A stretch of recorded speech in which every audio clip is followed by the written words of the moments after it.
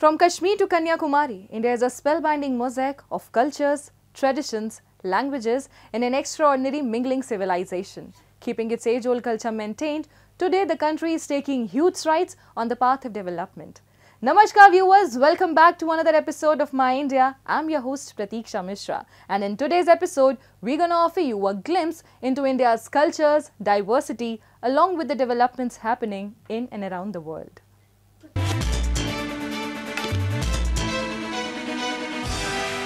In India, Holi is more than just a festival. It's a celebration of life itself. Beyond its vibrant colors and exuberant celebrations, this festival embodies deep-rooted values of unity and joy. It truly exemplifies the rich tapestry of Indian culture and heritage. The festival's rituals, such as the burning of Holika Dahan and the playful throwing of Gulal, reflect this renewal and anticipation of brighter days ahead. Take a look.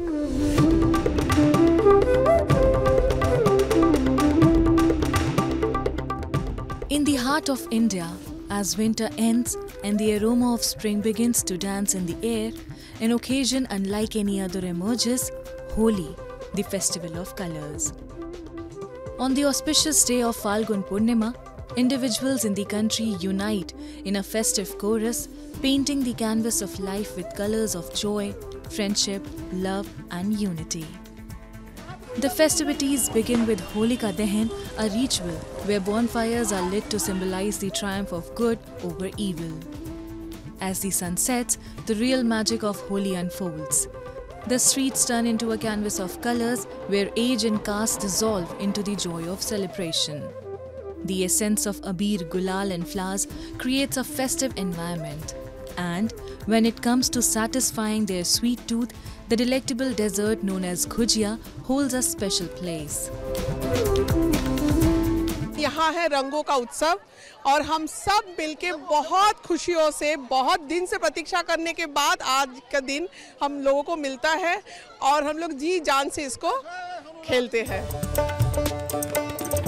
Holi is not just about ancient myths, but also about fostering bonds of friendship and forgiveness. Located in the northern Indian state of Uttar Pradesh, Mathura holds immense significance during the festival of Holi. One of the most famous traditions of Mathura Holi is the Latmar Holi, which takes place in the towns of Barsana and Nandgaon, located near Mathura. The tradition of Latmar Holi sees women playfully hitting men with sticks, symbolizing the love between Radha and Krishna. So nice and it's so much fun. It's so colorful and I love it here. So different. I have never experienced this much culture and so much color. No place like I've ever experienced before.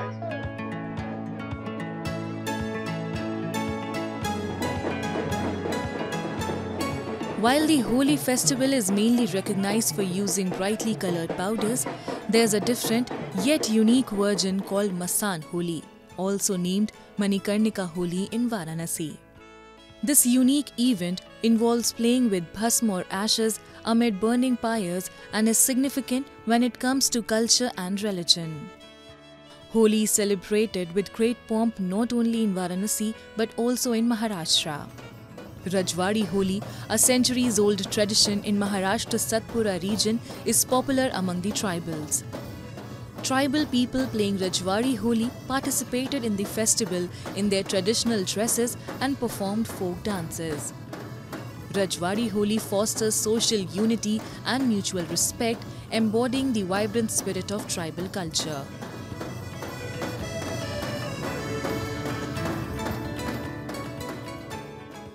Special Banaras में आए हैं होली खेलने के लिए. बहुत अच्छा लगा. यहाँ सुना था हमने बहुत होली स्पेशल होता है, इसलिए इस बार होली के लिए यहाँ आए हैं. Holi transcends religious boundaries and is celebrated by people of various faiths across India. Thousands of Sikh devotees in India gathered at Takht Shri Kesgar Sahib in Punjab state to witness a display of traditional martial arts on the occasion of Hola Mohalla. The main attraction of the festival, which coincides with Holi, the Hindu festival of colours, is a display of horse riding and sword fighting by the Sikh warrior order Nihangs.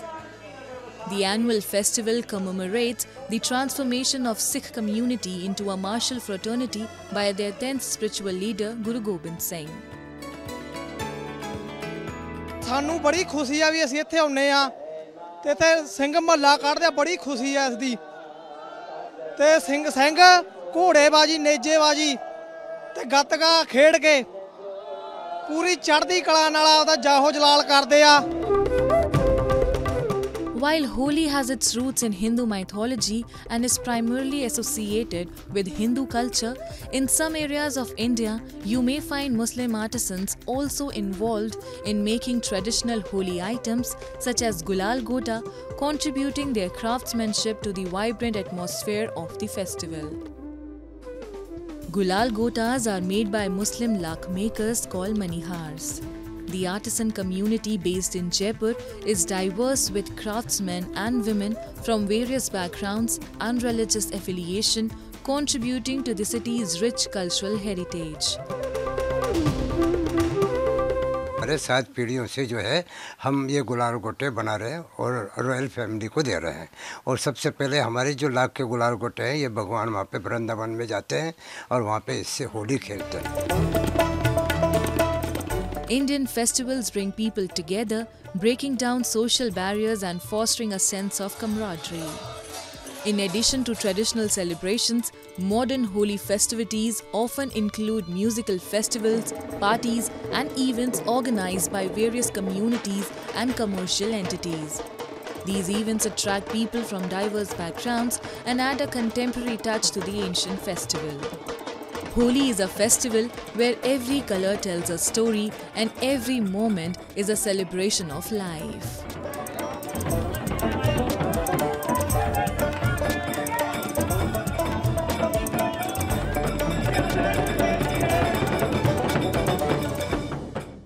Surat in India's western state of Gujarat is renowned for its cultural variety and prosperous diamond commerce. The Surat Diamond Bourse, recognized as the largest office building globally, symbolizes its leading role in the diamond sector. Prime Minister Narendra Modi's inauguration of this significant structure has elevated Surat's global reputation in diamond trading. This initiative is projected to generate employment opportunities. Take a look.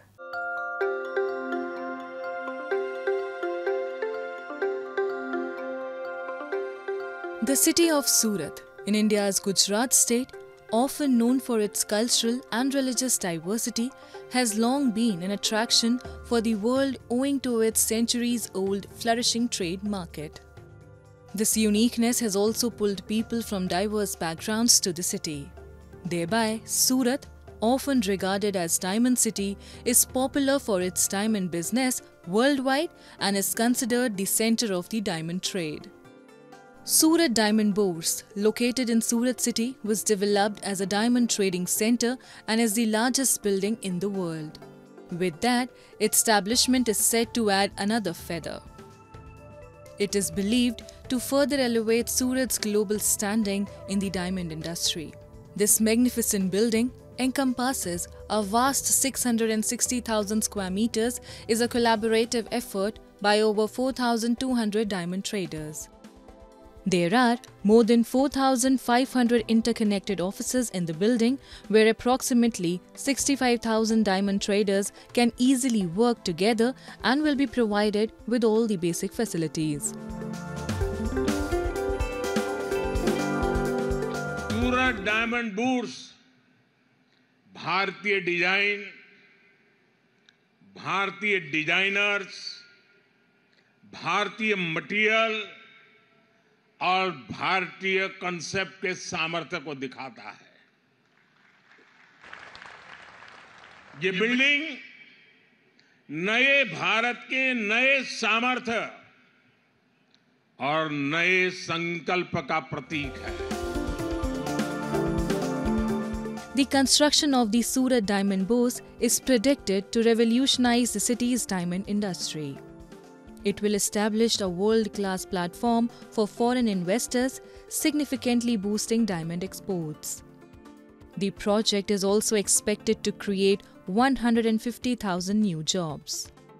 About 90% of the world's polished diamonds are produced in Surat. That is, once the raw diamonds are imported here, they are polished and further exported. The intricate art of diamond cutting and polishing has long been mastered by Surat's skilled artisans, solidifying the city's reputation as a global leader in the diamond trade. In the last few years, the diamond business has flourished and the demand has increased in foreign countries as well, due to which new dimensions are being established in the industry. जो diamond jewellery बनाने के लिए या jewellery बनाने के लिए वो skill भी सूरत में अभी बहुत अच्छी तरह से हो रहा है, तो वो हिसाब से अभी सूरत डायमंड ज्वेलरी हब भी हो गया है. According to reports, India exports diamonds worth $23 billion annually. Some of the countries where diamonds and diamond-based jewelry are exported include America, Europe, the Middle East and South Africa. Many policies and schemes of the government are making it easier to do business in this sector, due to which foreign investment is also increasing. World wise जो diamond cut and polish हो रहा है उसमें से 80% सूरत में हो रहा है, क्योंकि इससे हीरा तराशने का जो काम हो रहा है यहाँ के सब कारीगर को बहुत अच्छी तरह से आता है और दुनिया में कंपटीशन में हम सबसे ज़्यादा कट एंड पॉलिश अच्छा बना रहे हैं.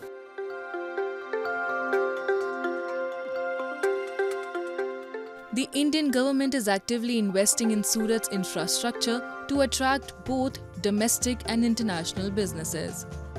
This includes the recent upgrade of Surat Airport to international status and the construction of a new terminal building, initiatives poised to significantly boost the city's commercial activity. The various efforts being made to promote the diamond industry will not only lead to the development of Surat city but will also provide more benefits to the economy of the entire country. And now, a roundup of some of the major stories that made news recently.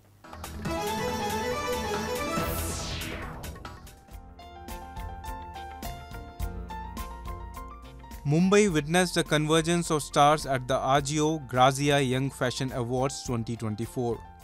This highly anticipated event guaranteed an evening filled with elegance and stunning appearances, embodying the bold essence of fashion and style. Popular Bollywood figures like Rasika Duggal, Ananya Pandey, Karan Johar, Shraddha Kapoor and many others graced the award show.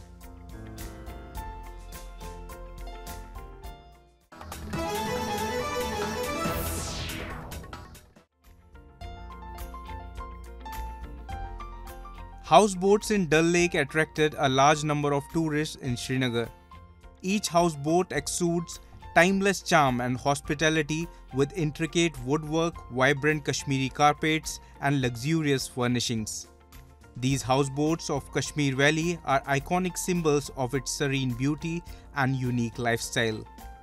From a historical and heritage point of view, houseboats have their importance, which depicts Kashmir's past. These floating dwellings offer a tranquil retreat on the picturesque Dal Lake, Nigeen Lake and Jhelum River. Visitors experience the allure of Kashmiri culture while enjoying modern amenities such as cozy bedrooms and traditional cuisine. They also enjoy the enchanting views of snow-capped mountains, lush green gardens and shimmering waters right from their deck. The gentle lapping of waves against the houseboat creates a soothing ambience perfect for relaxation and introspection.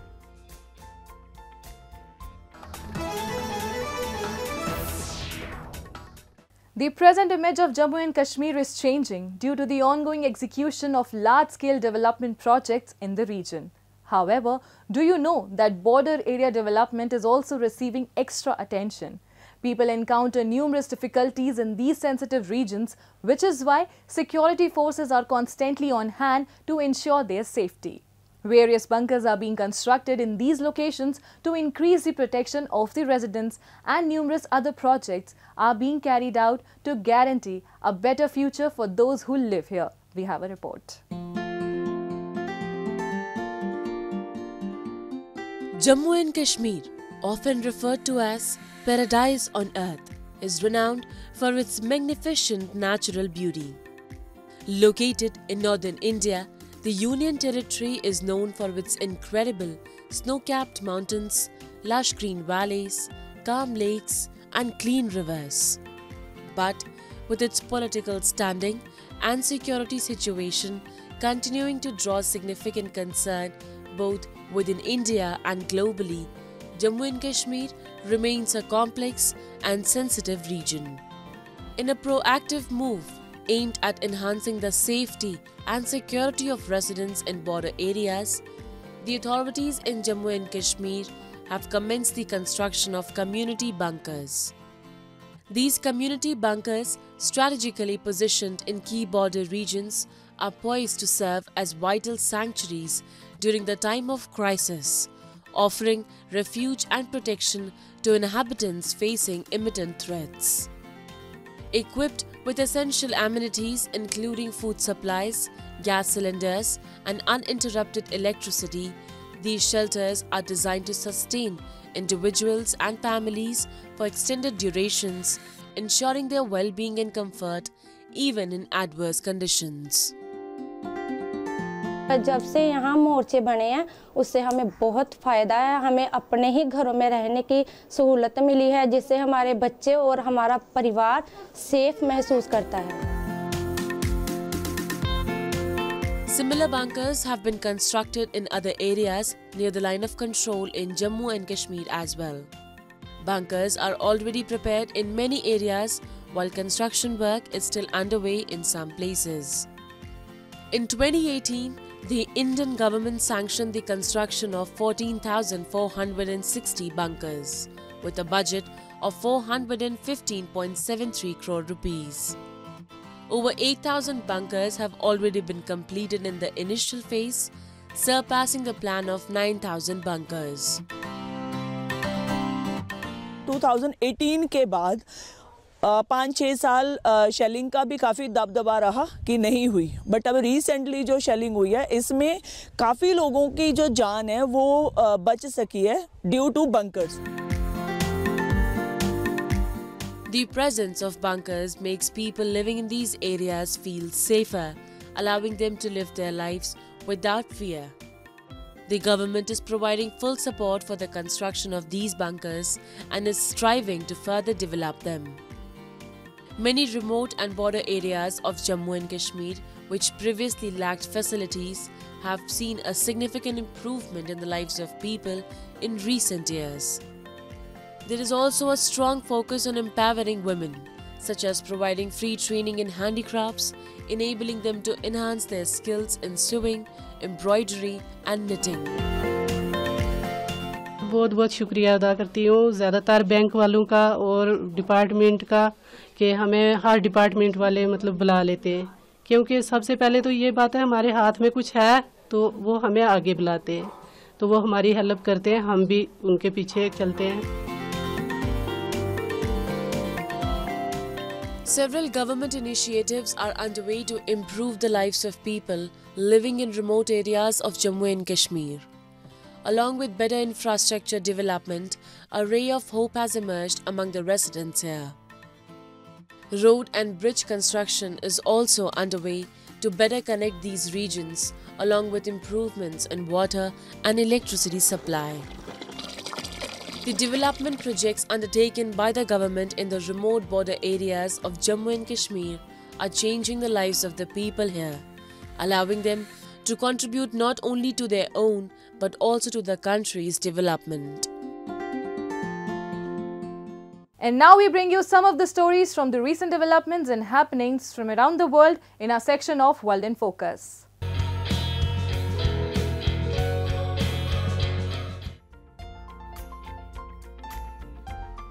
Casio ships many products worldwide, including the Gakuhan scientific calculator, to expand math education globally. Supported by students, professors and governments, Casio aims to enhance logical thinking skills among students through its Gakuhan calculator. Casio calculator is our baby project in Education Resource Center. We have a Casio calculator lab for science and mathematics students, and that is to drive home the perfect use of our calculator to ensure accuracy. Casio's efforts extend beyond releasing scientific calculators to the market. The company is also committed to expanding education in logical thinking. This initiative aims to contribute to the attainment of a brighter future worldwide.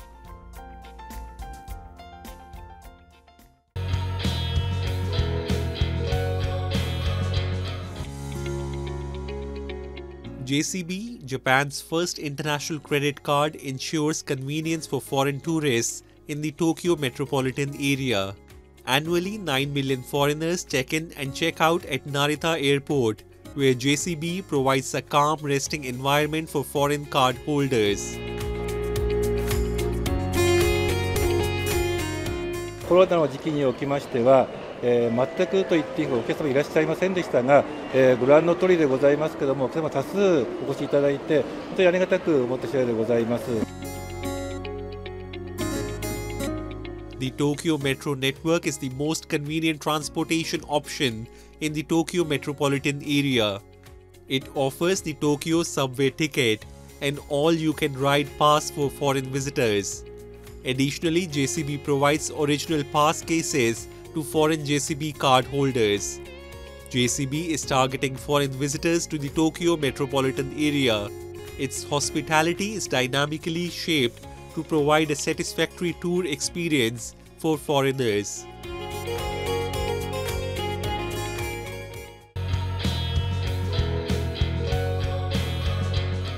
Moving on, as part of a unique tradition, hundreds of male devotees dressed up as women and performed annual prayer ritual recently at Hindu goddess Bhagwati's temple in Kollam in India's Kerala state.